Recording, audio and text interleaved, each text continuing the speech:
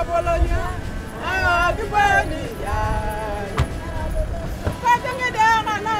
it rains like this, these artifacts are protected using these items. Yes. These are traveling baskets. We call them masaja.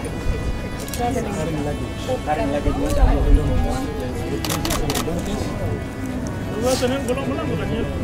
And when it rains, everybody sleeps. Under the tower. Yes. And during that, at night, daytime, because of sun, visitors sleep. Yeah.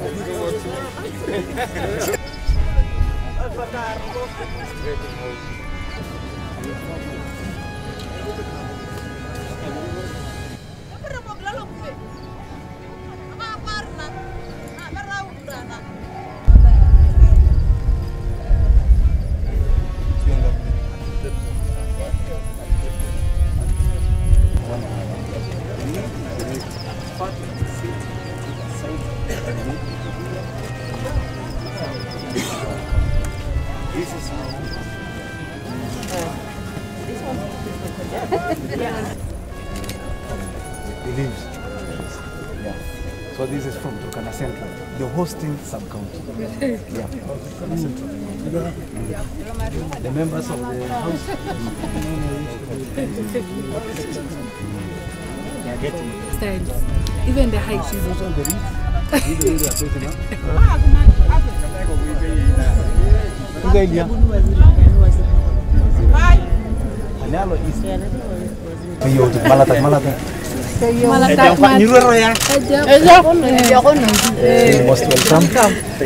Representing Turkana East.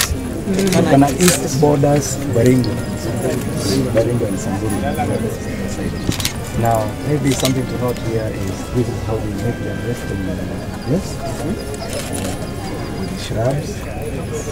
Some of them are along the River, but most of them are also outside. The cultural dances we have seen have provided us with a glimpse of what this incredible country has to offer. The historic importance of Turkana has been recorded as a hotspot of human evolution and the birthplace or cradle of mankind. It is therefore not surprising that the festival attracts thousands of visitors every year since its inception in 2014. Culture plays an important role in our understanding of who we are. It is presentations such as these, whether demonstrated through dance, drama, music, and cuisine, that we are able to